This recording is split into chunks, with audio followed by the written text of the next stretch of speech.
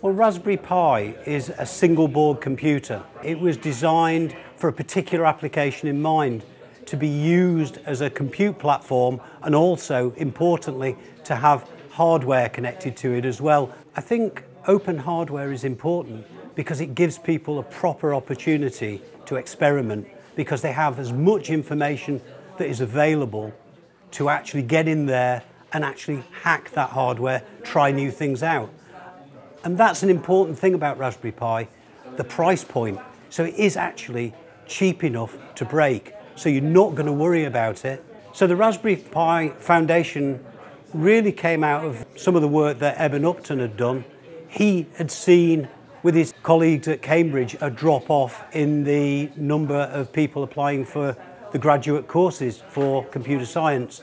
Equally, I'd seen a problem in my company of people actually applying for engineering. And we realised that maybe there was something that's stopping this happening, something that had formed the gap. And we felt that it was because people perhaps weren't hacking software, they weren't hacking hardware anymore.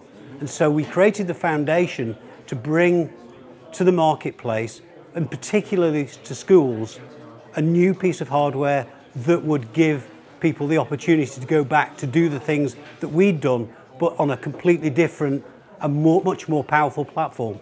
We are at Raspberry Pi, we're very focused. Our next thing to do is to actually get into the schools, achieve the ambition that we actually started out with.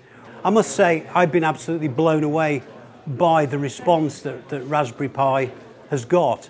And that has, to some degree, has moved us away from our target goals, but now we must refocus, and we're looking to soft launch into schools in the autumn.